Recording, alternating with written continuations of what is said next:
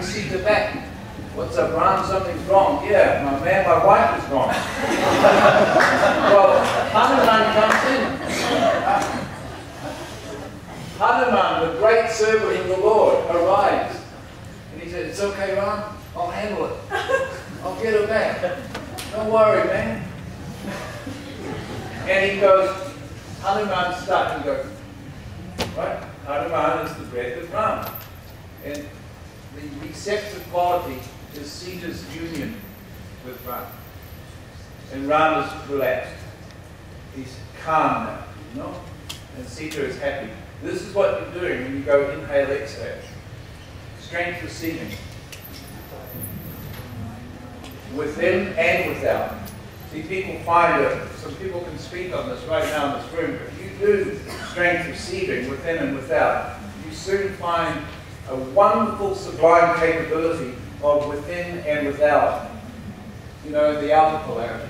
Strength receiving within, inhale, exhale, results in strength receiving in the outer polarity. You know? And we find like we love each other like never before. Heterosexual and same-sex intimacy. You know, utter union. Just like Krishna and naughty Radha. Right? And the nurturing source reality flows in there. That's why Jesus said, love thy neighbor as thyself. It was yogic construction. And the Buddha taught mindfulness, not mindfulness. Right? The mind embraces the life, the experience. This is the Buddha, not residing as witness. The Buddha was a yogi. He wandered in the Ganapati plains of yogic culture for decades. We've got it wrong. And now we're getting it right. You are going to get it right when you start your Hatha yoga, your real yoga, as given by our great religious scholar, Krishnamacharya, who's been mainly ignored so far in this popularization of yoga. We're having a lot of fun, I grant you that, but it's quite exaggerated. Gymnastic exaggeration and spiritual exaggeration, and we've painted ourselves into a corner with this yoga. And the ordinary folk can't get it. You know, the ordinary people of America, they can't get it. We are a unique demographic. It's fine, we're having lots of fun. This must go everywhere.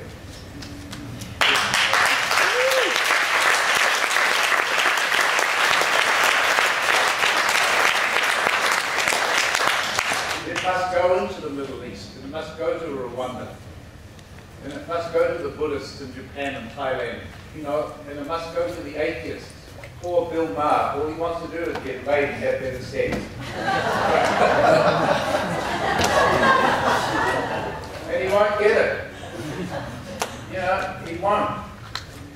He'll be prematurely ejaculating and losing all his prana if he doesn't become absorbed in his own embodiment first. So it's a question for everybody. You know, these scholarly, you know, Richard Hawkins, The God's Illusion, Christopher Hitchens, God is not great. They're sort of valid academic arguments. It's an argument between the theists and the atheists, you know, the dualists. It's kind of a silly argument, but you know, valid enough to have. But it's not the deal we're talking about. We're talking about each person's direct intimacy with the wonder of their own life, that's all. And anybody's allowed to have that, including atheists. But Buddhists are allowed, and Christians are allowed.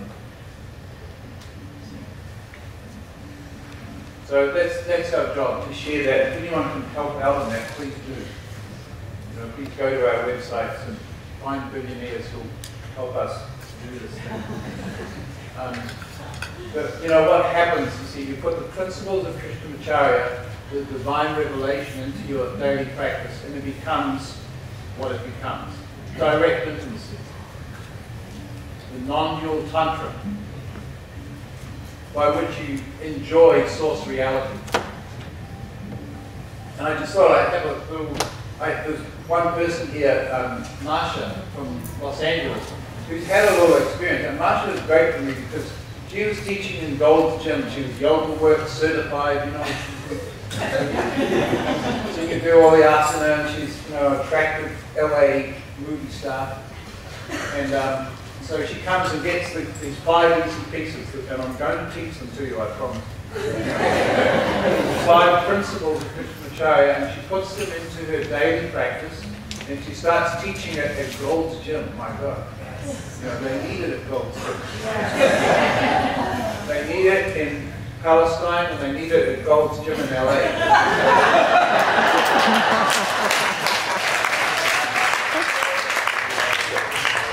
Kind of an equal amount of suffering.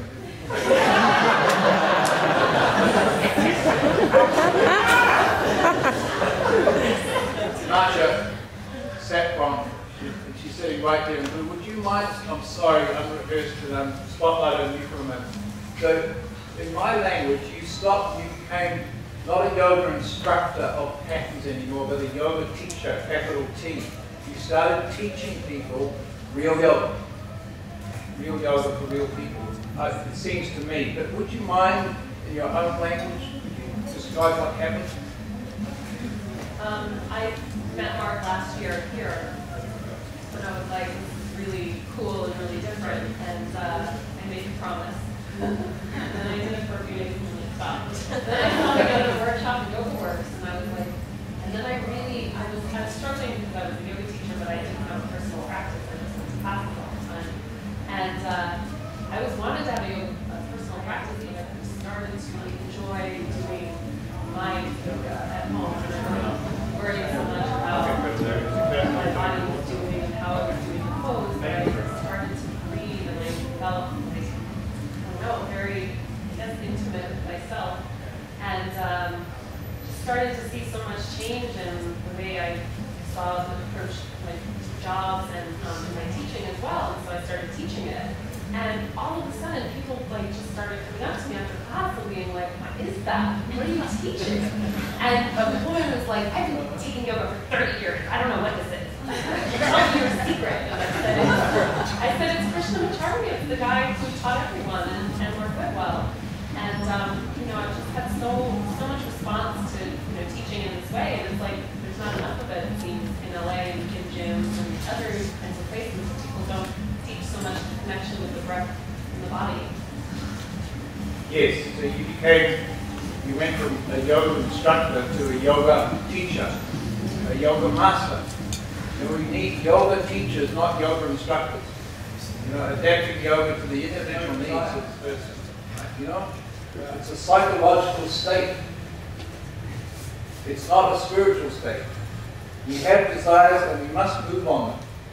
God's method on earth. You know, sex and God are one. That's how we all got here. So to understand what your need is, what your desire is, and move on it really. And I'm warning you, you can't move on it until you've moved here, until you become intimate with your own life here. That's it. That's all. So that's the message from my teacher. And I would like now to give you those 5 principles. Are we ready? Yes. Yes.